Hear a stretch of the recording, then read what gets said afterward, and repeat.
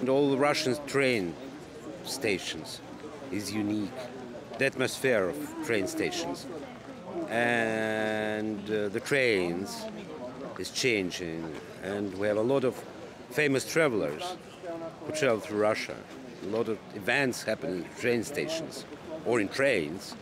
So we have the history of connected with the Russian history. Trains is connected.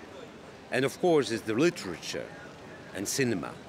From, let's say, from Anna Karenina to Doctor Zhivago, from Nicola II to Aleksandr Solzhenitsyn.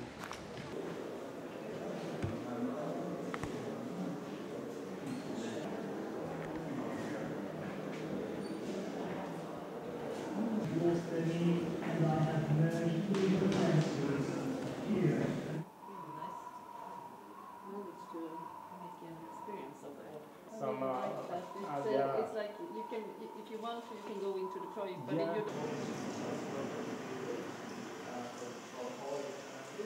Hemos construido un objeto que es al mismo tiempo una representación abstracta de esa inmensidad del territorio argentino, que a través de un juego de reflejos, de espejos y con un cielo que se va moviendo, busca crear esa sensación que muchas veces se tiene en Argentina de ese cielo infinito, de ese territorio que nunca termina y que encuentra en su línea de horizontes ese punto de reunión que nunca se termina de llegar.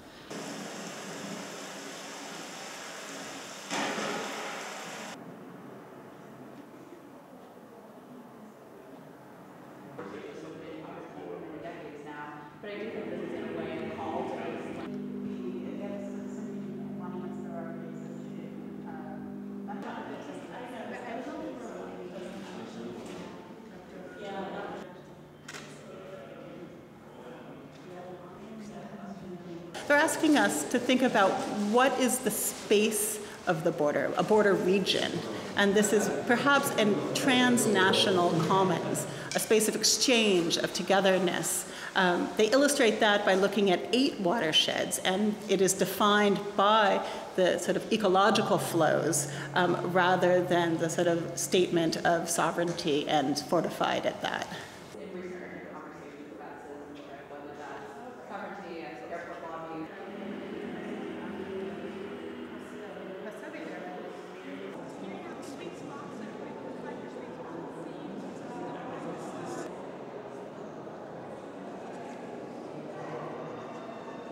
We're showing 28 projects that exemplify how complicated and how complex it is to unbuild a wall.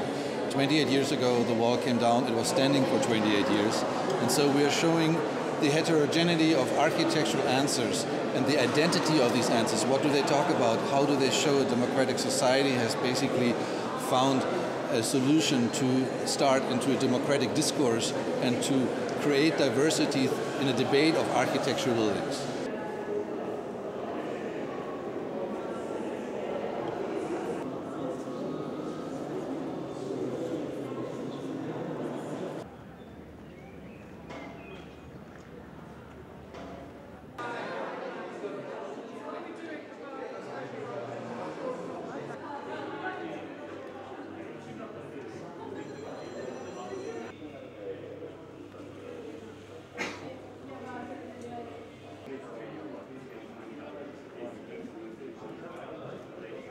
Today, it seems we have leapfrogged into the future without really having a past. And we have this strange mixture of futuristic architecture without a foundation of the past. That's what we wanted to reestablish, this firm-holding foothold for the future, as which is more like a historical foundation that we never bothered to make.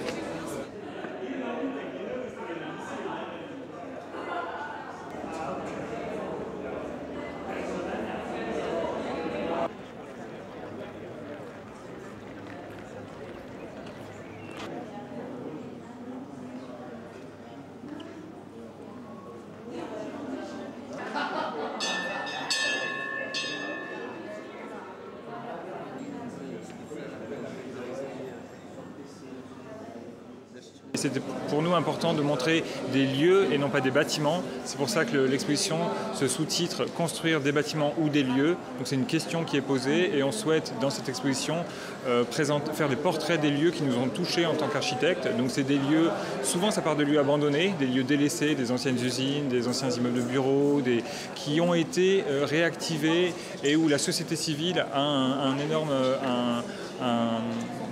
impact, et notamment c'est des projets qui sont bottom-up, qui viennent du bas et où il y a des programmes qui sont mixés, et pour nous c'est des projets porteurs d'espoir pour le futur vu les crises écologiques, sociales, économiques qu'on traverse.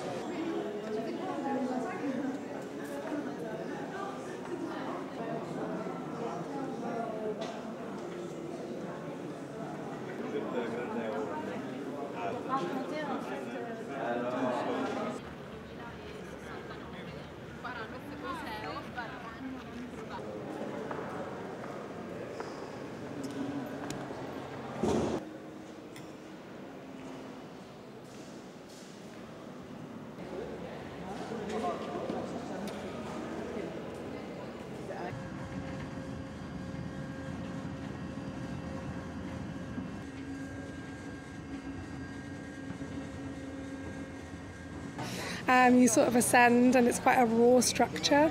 And the scaffolding sort of suggests that something's under renovation, maybe about to change. And then you reach the top, and you see there's a piazza. And the intention of the piazza is really to be as a piazza would be in Venice. The floor is designed to kind of mirror many different patterns from Venetian floors, and it's a place of respite from the Biennale. And it's really intended for people to be up there to relax. Every day at 4 we serve tea. Obviously there's kind of a heavy metaphorical aspect to the project, but it has lots of layers, and we hope that people will take what they want from it.